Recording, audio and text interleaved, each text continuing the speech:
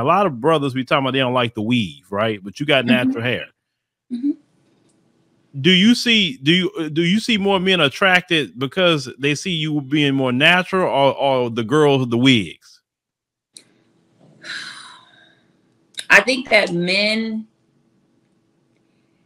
I feel like when I see people get married and stuff, I see a lot more women go natural and stuff, but I would say it's all the same. Like when I used to wear wigs and stuff, I kind of went from being everybody's type to being some guy's type. Like I don't feel like I'm everybody's type now that I have like the natural hair and stuff like that.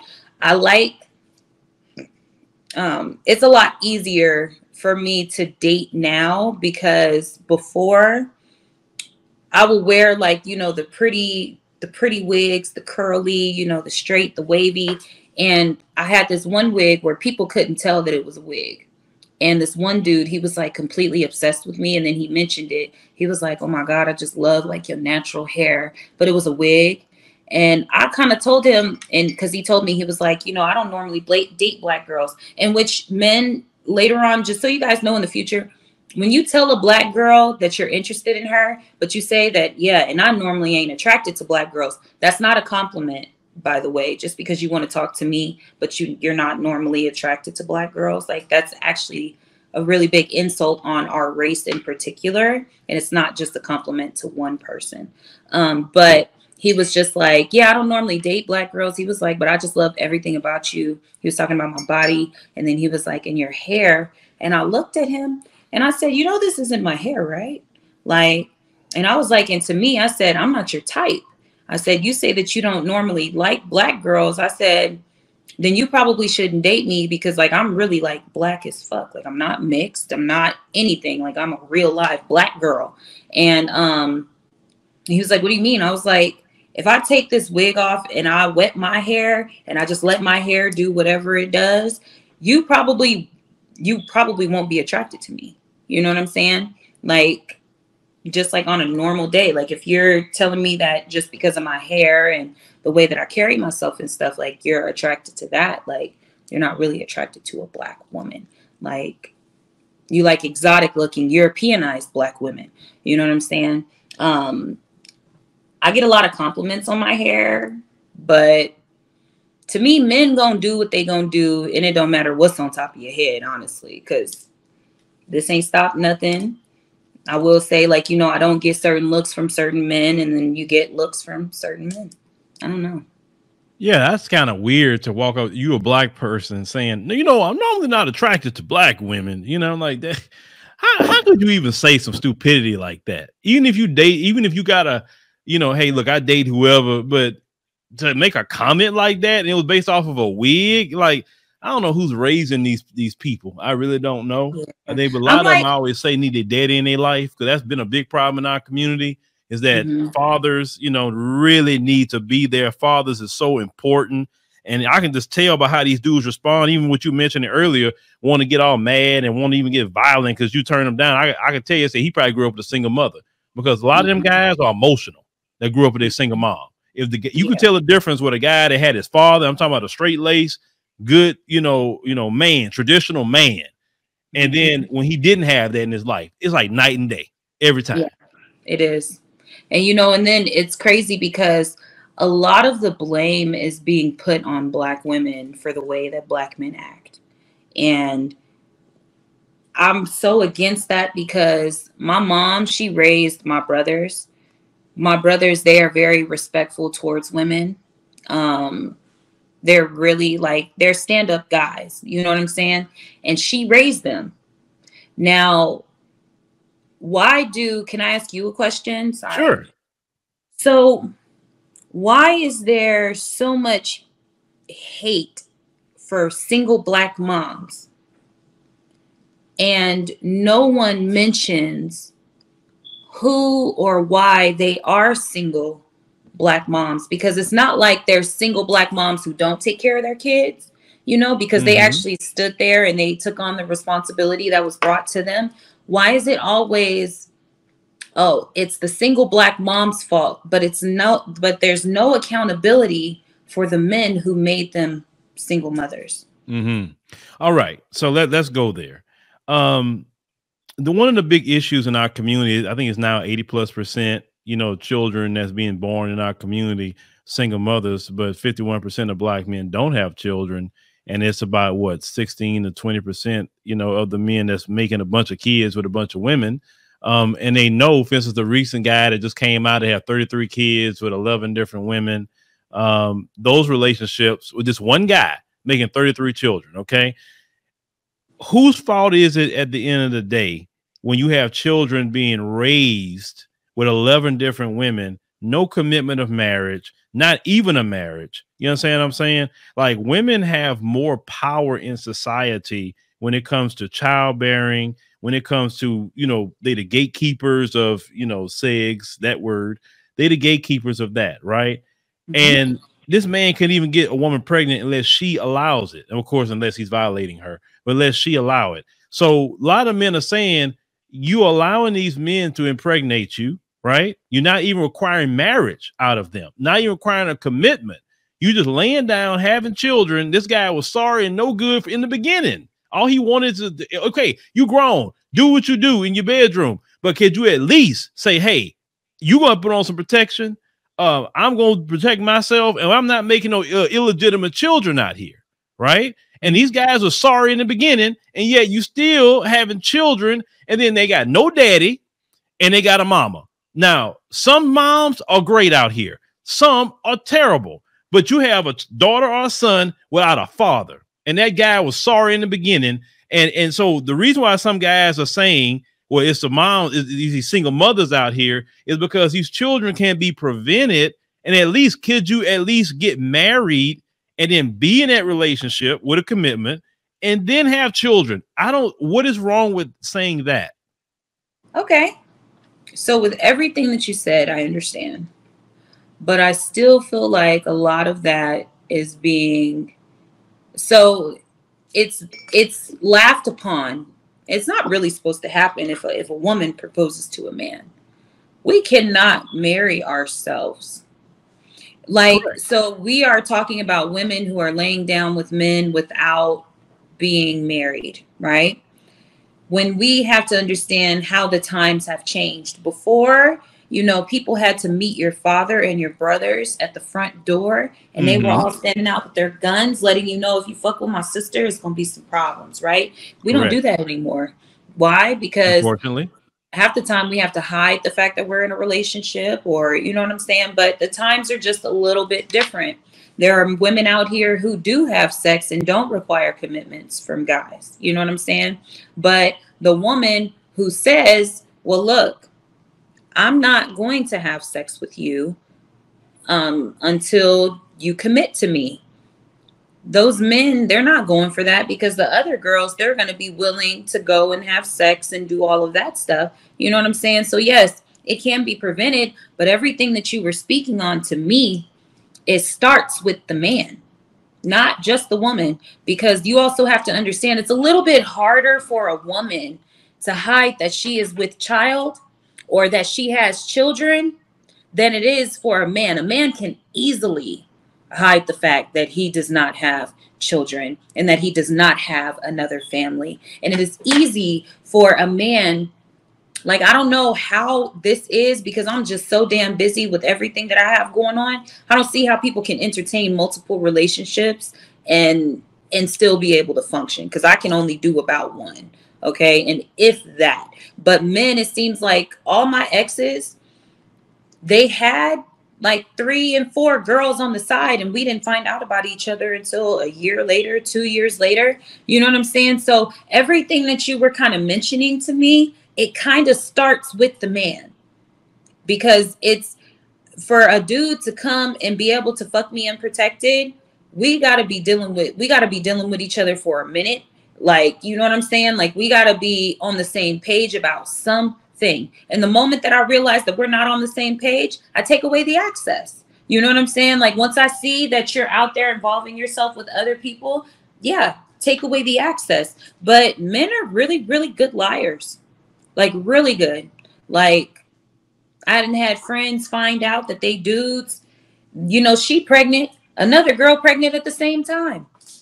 You know what I'm saying? Like, I just don't think that everything that you were saying to me is still starts with the men, and the men are not being held accountable. It's just the women are taking the blame because nobody wants to hold the men accountable. I don't know if y'all have ever gone through having an abortion, but it's not fun.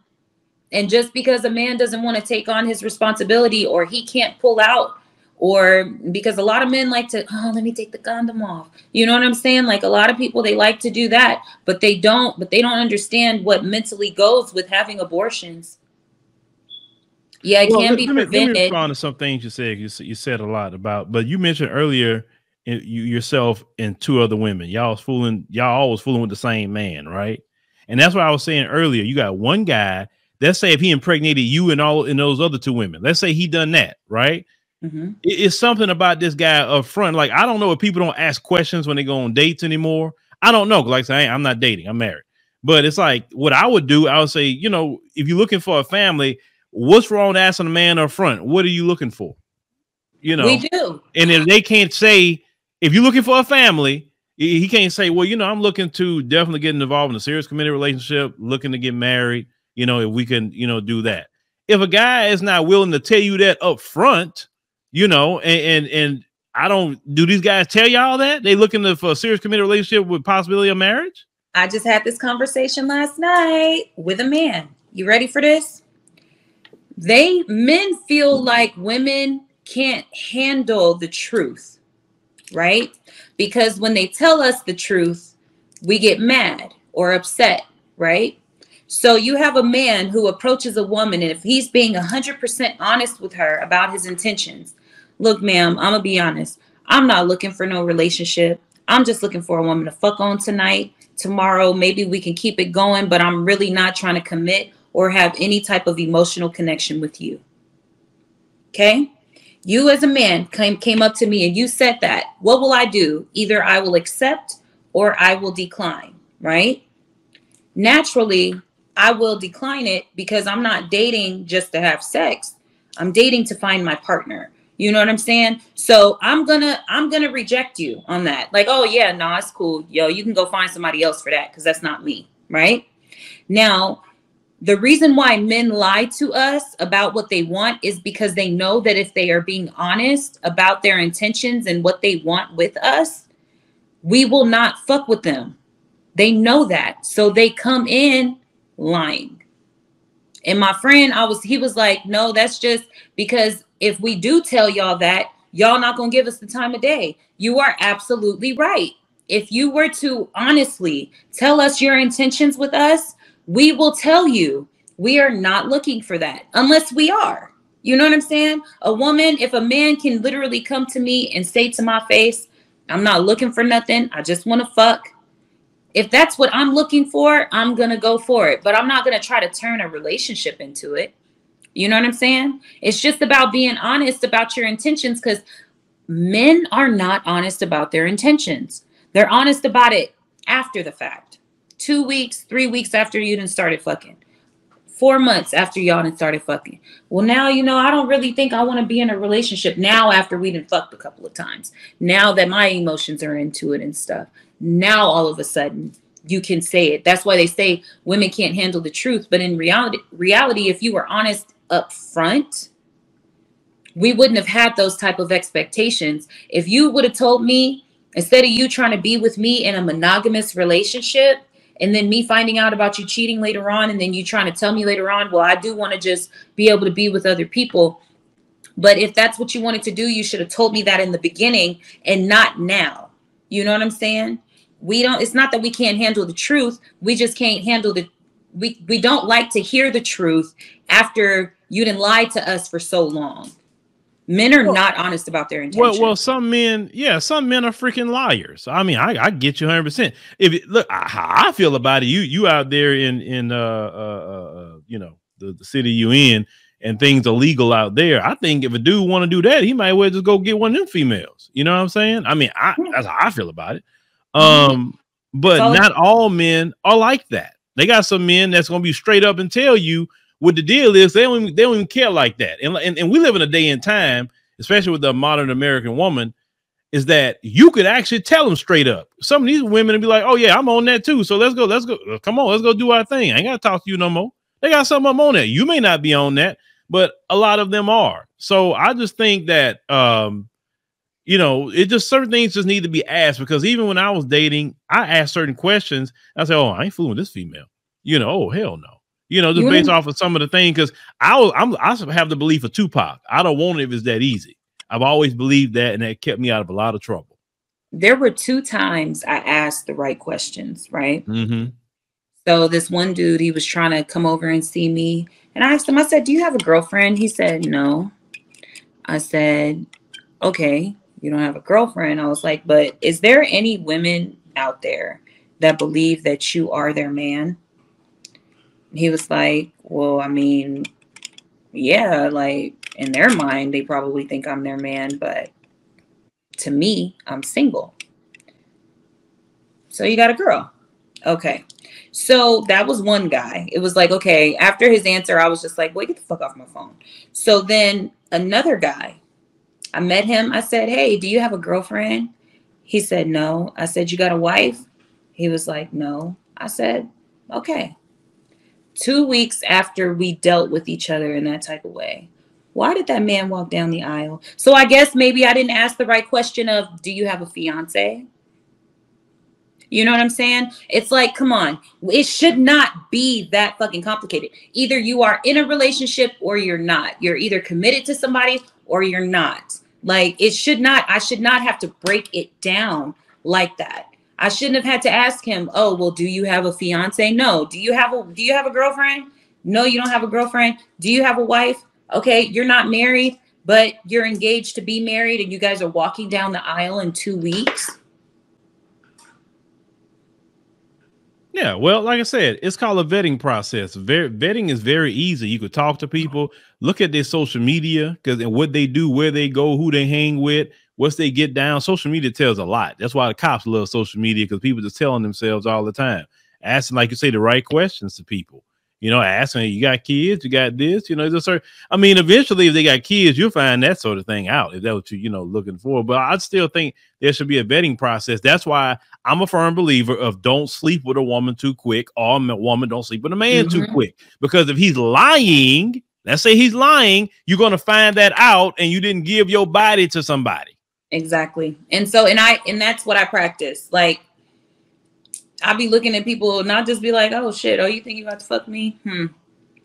We about to leave this exactly where we at. I get to know people. I don't even get sexually aroused, like, unless I know. Like, my body will tell me who it wants, when it wants them. You know what I'm saying? But I'm not just one of those people who, oh, he fine as hell, I'm about to fuck him. That's not me. I need to know what your headspace is like. I need to know where you're at in your life. Are you at peace? Because people don't understand how real that transfer of energy is. And if you are at war with yourself, but you're having sex with me, you're giving me that energy. Now I'm about to be at war with my goddamn self. Just like earlier, you talked about, well, if he don't like how I am or whatever, how you am, he need to go find somebody else. So if you don't sleep with him too quick, like, man, I want to, because okay, well, go holler at old girl. Old girl, like I said, she got a reputation. Holler, it's no big deal. And I think, like I said, it should go that route. It should. It would keep women out of a lot of issues. Let him go be with the whores. You don't want a guy that's just so rushing to sleep with you anyway. I mean, you need to get to know this woman, who she is, what's her personality. You may not even like this chick after 2 days. Why you still want to sleep with him? You know what I'm saying? So, exactly. Yeah, I just think if women would have a stronger vetting process, asking the right questions, and just saying that, no woman, no guy is going to get me pregnant whatsoever. If I do something with you, it's going to be with protection, and you want a guy that believes in protection. Like, hell no, I ain't getting you pregnant because I ain't paying no child support. So hell no, because they got some women that don't want guys, to wear protection because, they want to sometimes have babies, whatever the case may be. So, vetting is a very, very important thing. Yep. And, I will say that what a lot of people don't do, which is a part of like a healing process, is they have to work on that codependency. issue. Like, they don't understand how not being able to be by yourself. Like, I feel like people who don't know how to be by themselves are the ones who make the poorest decisions.